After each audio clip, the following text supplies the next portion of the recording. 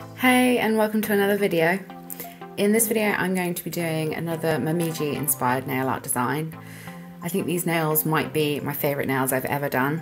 I've posted a couple of these Momiji inspired nails before because I absolutely adore the designs of these dolls.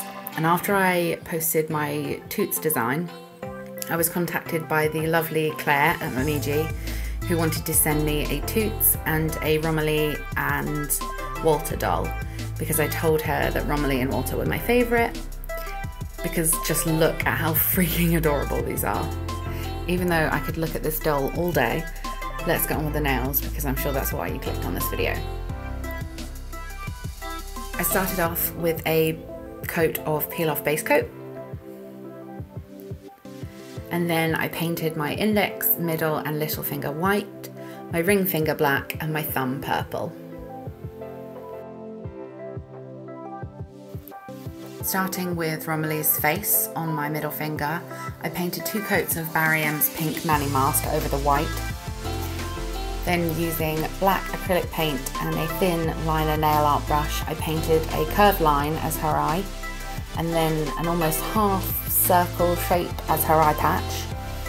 I then added a line out of each side of the eye patch going to the edges of the nails, and painted 3 little lines on the upper right of the eye to be her lashes.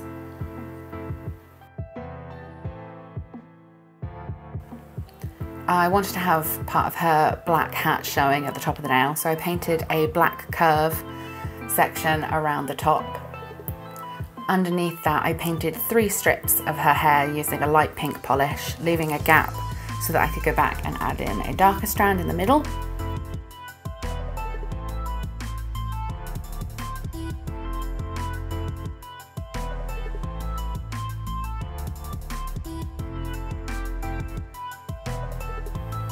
Then using that same light pink polish, I painted on a small mouth in between the eye and the eye patch. I then used a darker pink polish to fill in the gap I left in her hair.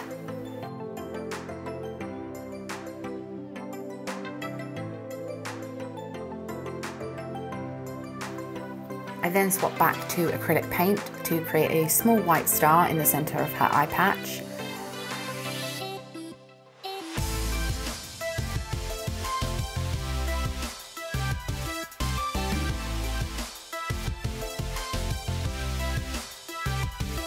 And I decided to add a bit more black to the top of the nail, so I went back and continued the section down a bit further.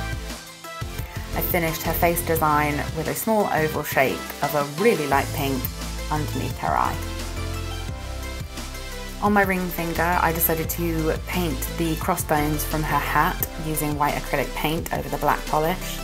I started with an X shape in the centre of my nail, and then I added a small shape on the end of each section of the X. I have no idea how to explain this shape.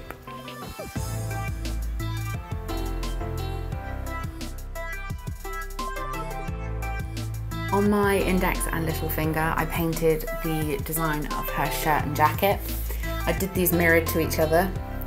So starting on top of the white base, I painted 3 thick horizontal blue stripes across the nail, trying to leave an even space between each line so that it was alternating in even white and blue sections. After that, I painted a vertical line down the centre of my nail using black paint and filled in one half of the nail. I'm comfortable painting freehand, but this nail would be great to do with striking tape if you're not as confident freehanding it.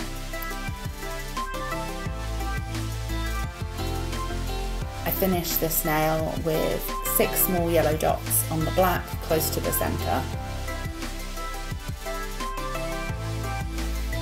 On my thumb I painted Walter. Using black acrylic paint I put a small dot on one side of the middle of my nail, and then an eye patch on the other side the same way I did Romilly's.